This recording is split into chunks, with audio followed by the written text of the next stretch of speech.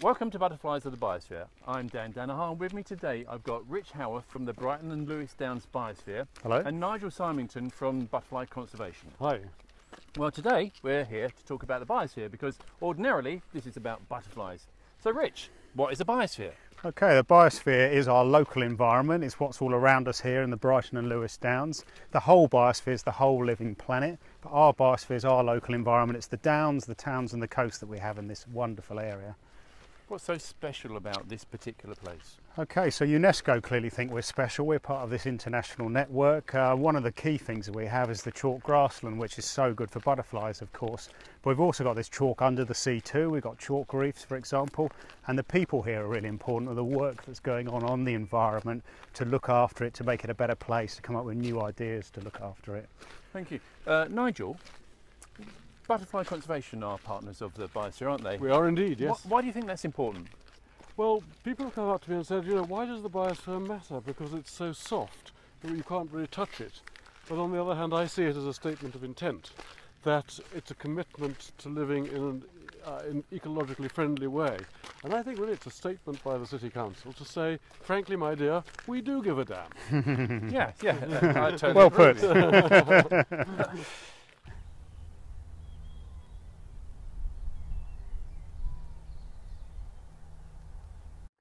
Okay, gentlemen, well, we're here now really basically to have a little look at more common butterflies you might expect to find on a general walk. And we've just this minute seen a common blue, haven't we? Nigel, Yeah. common blues, they're doing having quite a good year, aren't they? Well, I've seen quite a few of them out and about, yes, and there were a whole lot outside your house this morning, and I've seen some up at other parts of the Downs, almost wherever I've been for a walk. Yeah, it's fantastic that that a lot of people are interested in butterflies, Rich, but are more people interested in butterflies and birds, or is there more interest in other areas within the biosphere?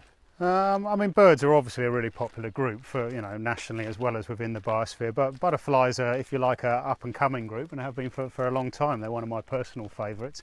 I think people are really attracted to them, and well, I suppose what interests me as an ecologist in particular is what the butterflies you see actually linked to the environment that you have and the quality of that environment. For example, we've got sheep grazing here, which Brighton and Hove City Council are doing with the Herdwick sheep. That's maintaining, restoring the chalk grassland.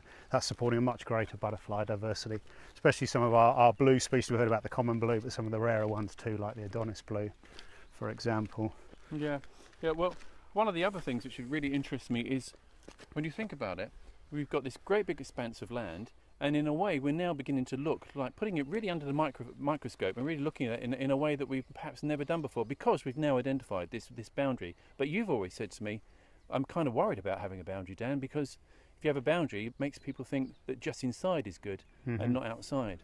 Yeah, I mean, the boundary is a soft boundary. We have to have a boundary as a UNESCO biosphere area, so that's required, if you like, and that's where we focus our efforts. But, you know, we look over the boundary too.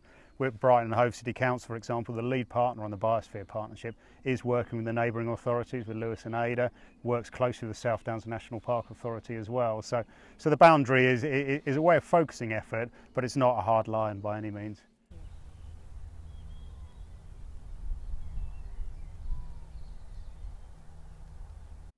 So Rich, what's the history of the biosphere? How long did it take to get into being? Okay, so the idea started back in 2007, 2008. There was a conference which the City Council organised, looking at that point they were talking about just an urban biosphere reserve. That was the phrase that they used.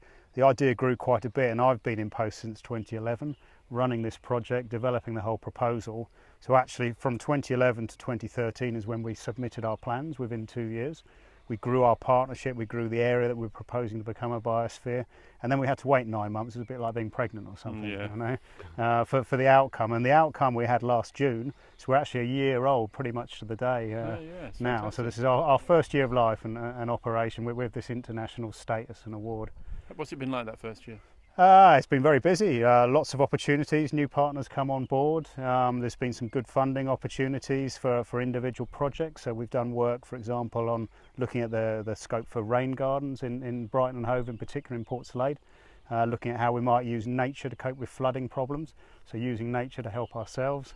So really getting people to start thinking about how nature gets involved with their everyday lives and their working lives. Which is what the biosphere is all about. It's about that connection with what's here on our doorstep, what's in our local environment. We're very lucky in the biosphere area that we've got so much on our local environment, so much diversity, interest of species and habitats, and so many people are sort of running activities and keen to engage with it. Yeah, has it been rewarding? Very much so, yeah, very much so. It's a labour of love is Well, what I describe it as. Well, I suppose on a personal level it must be exceedingly rewarding, because I mean a lot of that work was your own, wasn't it? It was, so I have a sort of, if you like, a professional interest, but you know, I'm a Brighton and Hove resident just like yourself, and it's somewhere that I care for. It's my adopted home. It's where my kids have been born and grown up as well. So it's about, you know, doing what I think's right for our area to improve it and to give ourselves a good future. Well, I think one of the things which we from Butterfly Conservation are really keen about is the fact that there's so much good work is being done within the biosphere area, and in fact Brighton and Hove has a very long history. I mean, we're standing behind us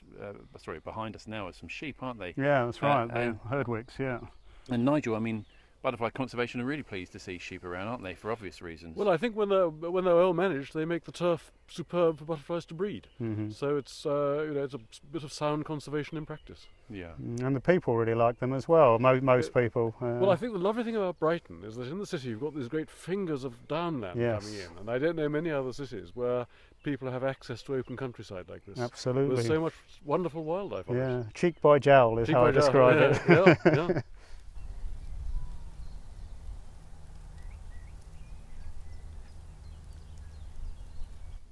So, Rich, a lot of work has gone into this so far. What do you think the future of our biosphere is?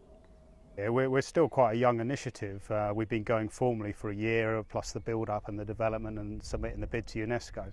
So there's still loads and loads of work to do. There's lots of potential. We want to use this new ambition, this new status basically, to do much more in the future, working together.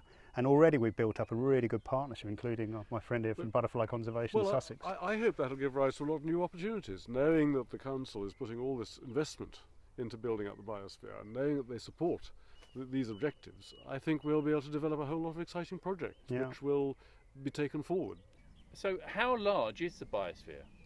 The Brighton Lewes Downs Biosphere is just bigger than the Isle of Wight, is the easiest comparison actually. It's about 150 square miles in area, 390 square kilometres. So we're probably a medium, or maybe on the smaller size biosphere compared to the international network. Some of them are absolutely huge and some are quite small. So we're somewhere in the middle, but the fact we've got these three environments together makes us really special.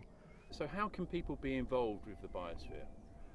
We want as many people to know about what the biosphere is, the good thing that it is, and how they can get engaged with it.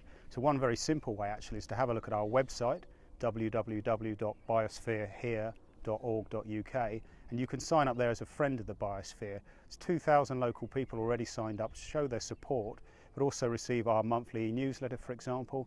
Tells you about all sorts of events that are running in the local area, gives you an idea of what's going on to improve our environment, what different organisations such as Butterfly Conservation are doing here. I have to tell you, I've really enjoyed doing Butterflies of the Biosphere. I didn't anticipate how much fun it was, but you know, how helpful is the Butterflies of the Biosphere? The Butterflies of the Biosphere is a really welcome initiative. That's exactly what we want the new Biosphere to do, is to inspire new activity, new ways of engaging people. You've already got a great Facebook page running. There's some fantastic videos and local experts being brought in. And really the idea of this is to engage like a much wider audience in what is a beautiful group, and it's a perfect time of year to be seeing these things as well. Well, I think also what strikes me is you're very lucky that you're in the middle of a large city here. There's a huge population roundabout, and you've got these beautiful green fields right in the middle of it all. Yeah. So people have really got access to this. Yeah. And I think it gives everyone a chance to come and see butterflies and understand what's important for their survival. Absolutely. And I think it's a vitally important educational initiative. Yeah. Yeah, and we're very unusual in being an urban, our biosphere with an urban area within it. There's over 1/3 people living in our biosphere area. That's unusual for the international network. Many places are rural in nature and quite remote. So this really is the opportunity for people to engage with their environment, which is what biospheres are all about.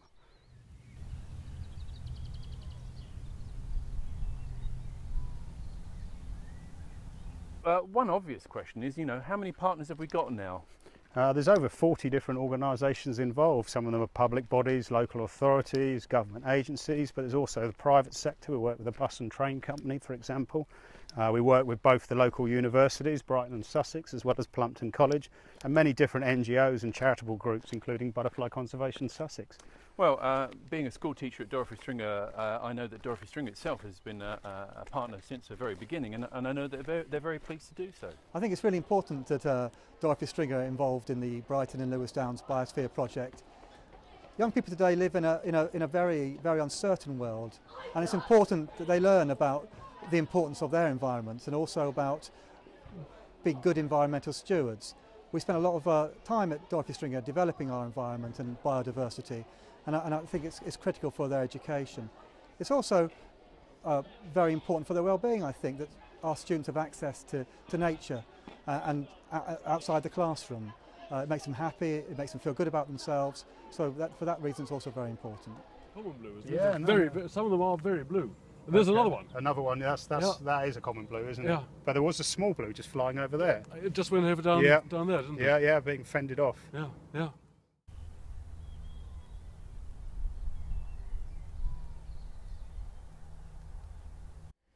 Okay, well there we are, a short supplemental episode about the biosphere itself, not so much about butterflies.